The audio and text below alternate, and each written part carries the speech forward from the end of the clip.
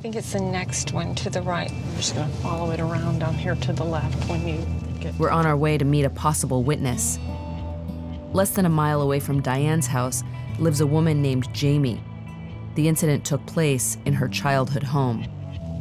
Beware of dog. I just saw someone in the back. Hey, is your mom home? Yeah. Can we talk to her? Hello. Hey, Jamie. I'm Jan. And this is Lisa. Hi. Might you remember an incident with AJ and a couple of the little boys and some very young girls? There was a boy named Travis who was accused of inappropriately touching a little girl. Not that I can remember. Were you ever questioned by the police about an incident in the neighborhood? No. You never, ever were? No.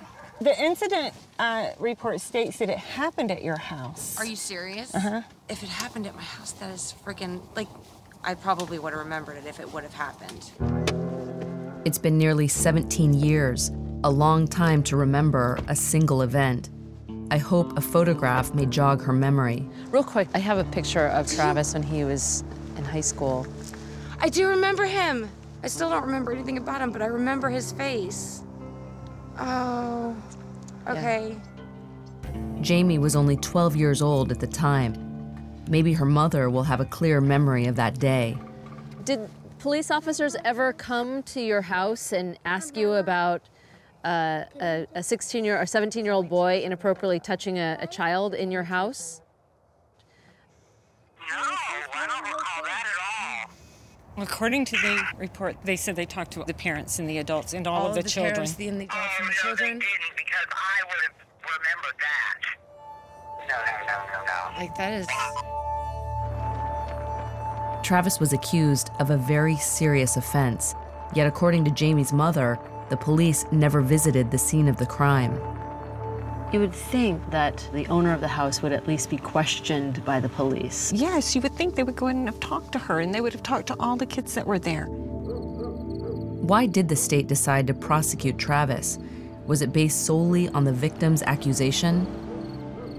Perhaps the answer lies with the district attorney who prosecuted the case and recommended the maximum sentence of 20 years. He declined our request for an on-camera interview, but I'm hoping that he'll answer a few questions on the phone. Yes, I'm calling to speak to Mr. Bradley, please. I had a couple questions to ask of you. I know you talked to my producer last week about Travis Iosu. He says that I asked the district attorney about the evidence they had against Travis. It just seems strange to me that the police officers wouldn't speak to the adults who lived in that house. But he declined to discuss the details of the case. However, he did bring up an important point. So I just got off the phone with the district attorney who said the fact is that he pleaded guilty to this, and we were offering them the opportunity to go before a jury, and he refused it. I mean, he did plead guilty, so what do you do?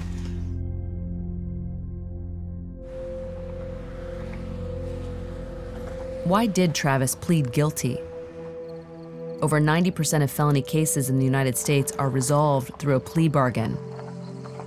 I need to understand the circumstances behind Travis's decision.